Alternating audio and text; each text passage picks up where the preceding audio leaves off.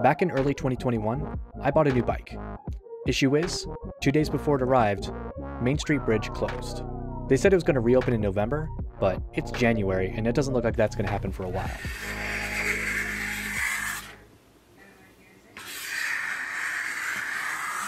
This is the river that divides the two halves of my city. We have many bridges that connect both sides together. My favorite place to get a sandwich is on the north side, and I live on the south side. The most obvious path is to go to Main Street Bridge, but as we already know, that's closed. The other two closest bridges are no-go as well. One of them is a rail line and the other is a parkway, and riding my bike there would be both illegal and dangerous. The way I've been going is to go all the way down to Walnut Street Bridge, but it's got a few issues and it takes a while. Let's call that Path A. Another choice is to go down Madison Ave Bridge, but it feels like it might take longer, and I don't like crossing the parkway. That's Path B. Finally, the city opened up a new walking bridge, which is definitely a shorter path than either of them, but it still involves crossing the parkway. That's Path C. So, let's be scientists about this and try them all out.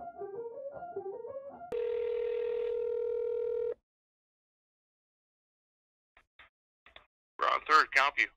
Hi, I'd like to place an order for pickup. I'll take a chicken breast sandwich, barbecue sauce, mayo, and lettuce. 1079, guess about 10 minutes, please. Sounds good, thank you. Thank you, bye. Bye.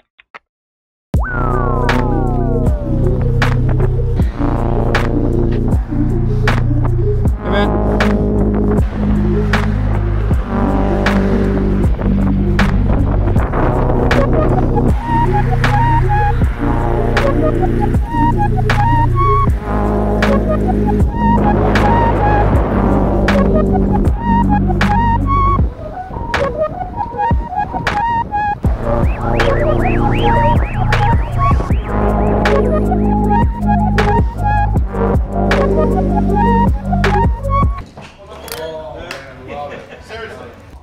There you go, sir. Thank you so much.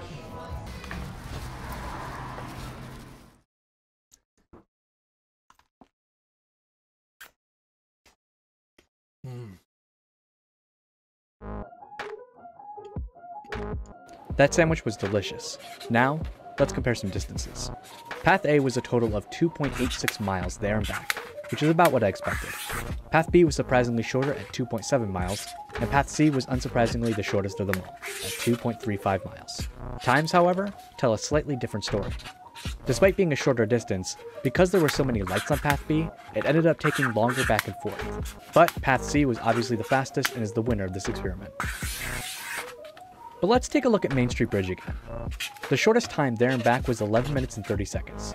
If you look at the distance for Main Street Bridge, it comes out to only be around 6 minutes there and back.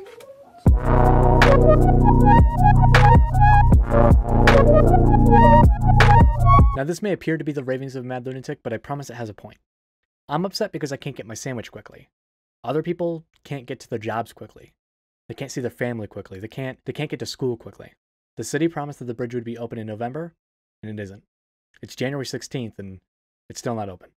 And sometimes this is the only way to illustrate that point. And it's not just about speed or distance either. It's been very cold lately.